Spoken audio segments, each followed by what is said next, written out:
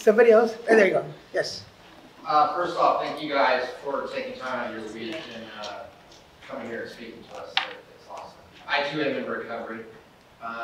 This is just kind of a general question for everybody. If I were a student and I were struggling or questioning my use, what would you tell me? Like, what would you suggest? Students? Students? Oh. The students.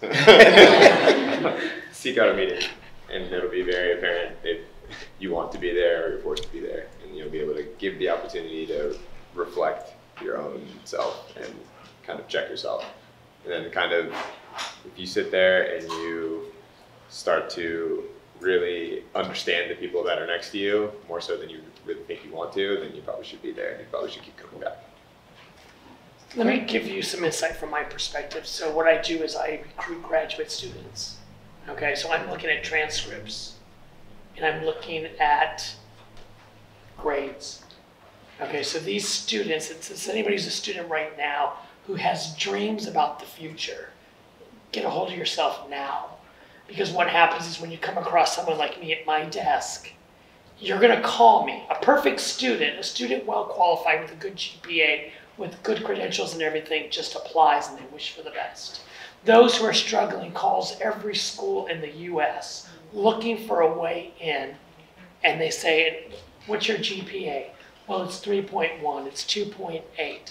Sorry, I know you want it and you want it now, but go somewhere and get a master's in that field and then apply.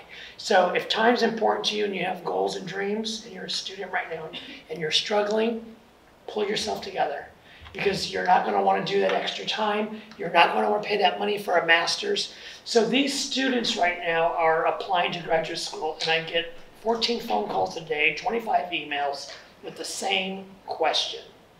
And I take the time from them because I'm not busy right now, and I try to talk to them in a gentle way because nobody wants to deal with them. Nobody wants to give them guidance. Nobody wants to be their mentor, let's say. And that's my first question. Do you have a mentor? And so when they send me their transcript to look at, I look at, what's funny is they want to be a neuroscientist, but all their classes are in the arts. And I'm like, you're not qualified. You know, so it kills me. But again, if you have goals, focus on them now when you're in school.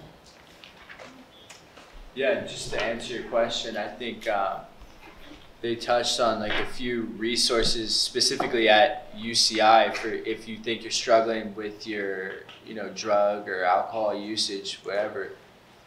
I think most universities have counseling centers, and I know I personally didn't use them because I didn't think I had a problem. I thought I would just move on to the next thing. Oh, my problem was this substance, and then you move on to the next substance, you find out your problem is you.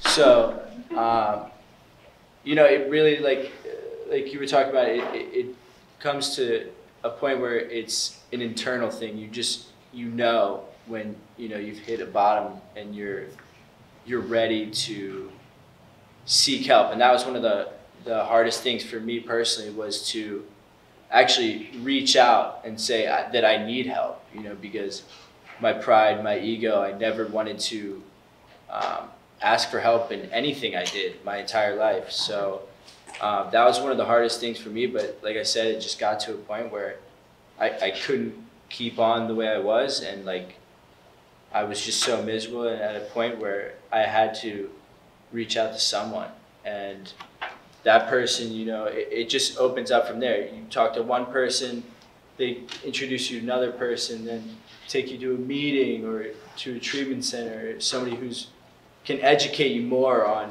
addiction, whatever, and resources to help you. So that's it.